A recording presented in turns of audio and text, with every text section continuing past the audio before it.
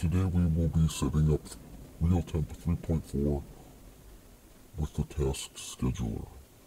That way you won't have to run it every time you start your Windows. In order to do so, you want to download the file Realtemp 3.4.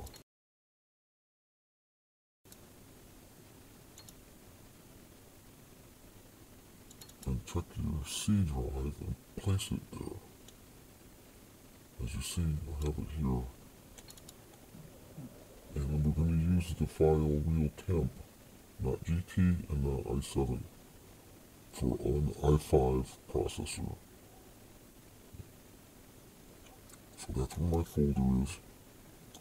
I'm going to go to the Task Scheduler, Accessories, System Tools, Task Scheduler.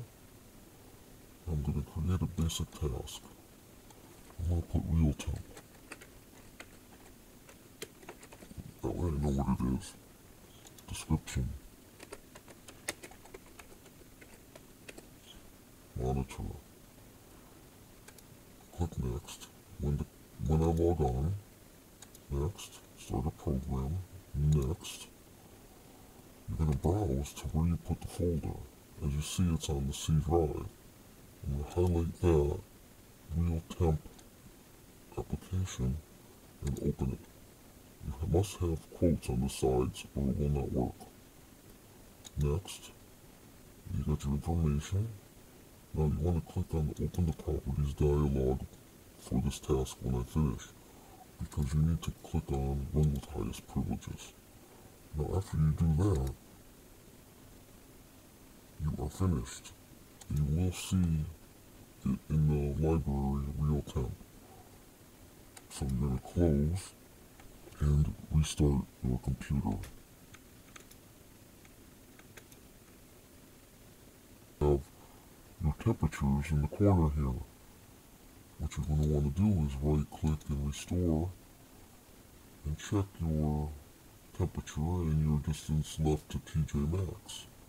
There's your maximum settings. What you'd like to do is click on GPU if it will allow and set your color. Mine's NVIDIA, so I have green. And then your core, I like to use red for the CPU. And then alarms, set your alarm temperatures, and start minimized. Once you click OK and minimize, you will then, every time you start, have your temps with an alarm. Good luck, and have a great day.